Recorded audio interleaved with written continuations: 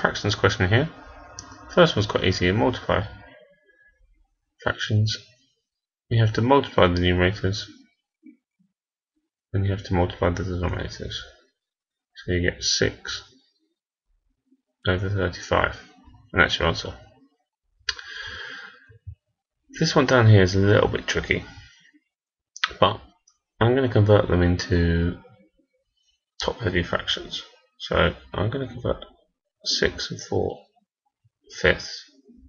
Well, that's 6 wholes, so that's 30/5 plus 4 gives me 34 out of 5.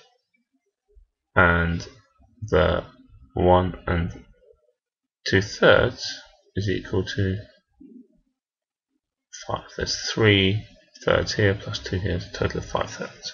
So, really the calculation I want to do is 30 over 5 subtract 5 over 3.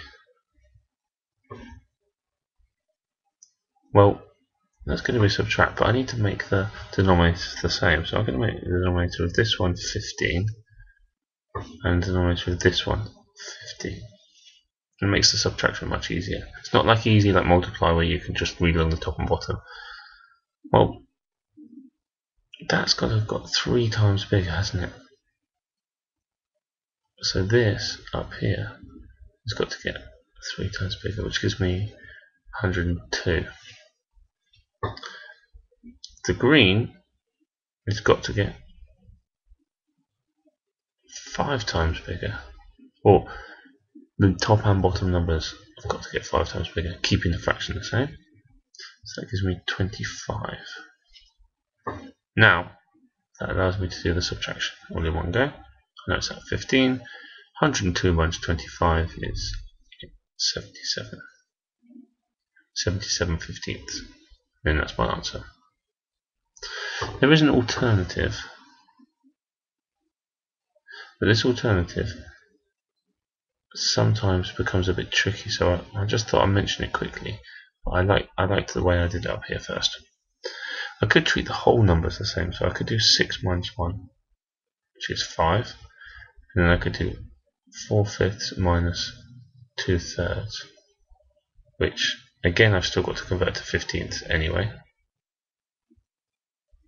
which is 12/15 minus 10/15, which gives us 2/15. So that means my answer is just both these answers combined up together, which gives me 5 and 2/15, which at first looks like these two answers aren't the same, but actually 5 and 2/15 is a mixed number. If I turn it into an improper fraction, which I've got here,